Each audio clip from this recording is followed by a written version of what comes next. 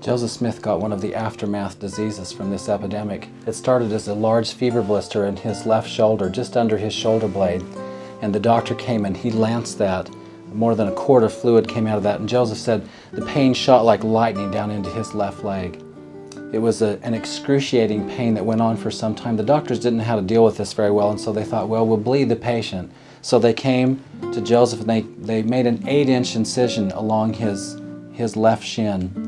Well, this relieved the pain for about a day, but then it grew much worse, and the only relief that he would receive is when his brother Hiram would actually take his leg in his hands and put a little pressure on each side of the leg and hold it there for long periods of time. It was all that Joseph could do to get through this pain. Well, this went on for some weeks, and the doctors came back. This time they made a 14-inch incision to bleed him again, but it made it much worse. You see, what Joseph had was osteomyelitis, a dreaded bone disease. It just so happened, and that's a code word for it was providential. It just so happened that Dartmouth Medical School was just 7 miles up the road from their cabin there in West Lebanon, New Hampshire. And Dr. Nathan Smith had founded that college, and so there he was, probably the most skilled surgeon in the United States at that time. He and Dr. Stone, Dr. Perkins came down with maybe 12 or 13 other medical students, and they came to the cabin knowing that the only thing they could do to save the boy's life was to amputate his leg. They said this to Mother Smith, and she said, "This hit me like a bolt of lightning out of the blue. I said to them, you must not, I repeat, you must not take off the boy's leg." And then she, I believe with a stroke of inspiration, said, "Could you not go in and actually remove the diseased part of the bone and break it off and allow the good part of the bone to heal in its stead?" What she was suggesting was an operation that wouldn't become common for another 100 years. The doctors took counsel and they decided, okay, we'll make this last attempt.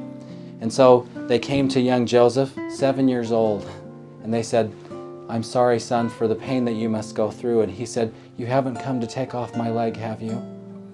And they said, "No, son, but we're afraid for the pain you must endure. We're going to have to tie you to the bed."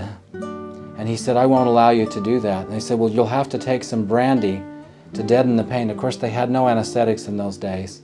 And Joseph said, "I will not allow you to do that either, but this is what I'll do. I want my father to hold me in his arms, and I want my mother to leave the room because I know that she will not be able to stand to see me go through such pain." And so Lucy Mack Smith left the room, and Joseph Sr. held little Joseph in his arms, and they began with the operation. When they broke off the first piece of bone, Joseph screamed so loudly that Lucy came running from across the fields to come to his aid. And when she came in the room, Joseph said, "Mother, no, you must go out of the room. You must go out of the room, please, Mother."